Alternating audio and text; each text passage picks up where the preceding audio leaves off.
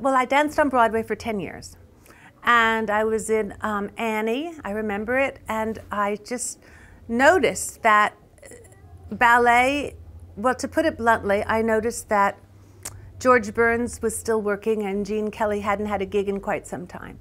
So I said, I need to have a career where I could still do, and I'm 90, and ballet isn't it. And since I started when I was so young, I started when I was 4, I had been dancing a very, very long time. I mean, that's all I did.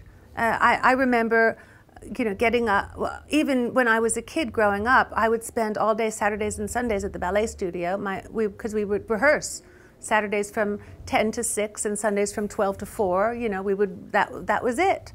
So I was pretty successful at it, and I had a part on Broadway. I played Lily St. Regis, and I just thought it was time to learn how to talk. And it just seemed like a good idea because there weren't very many female comedians.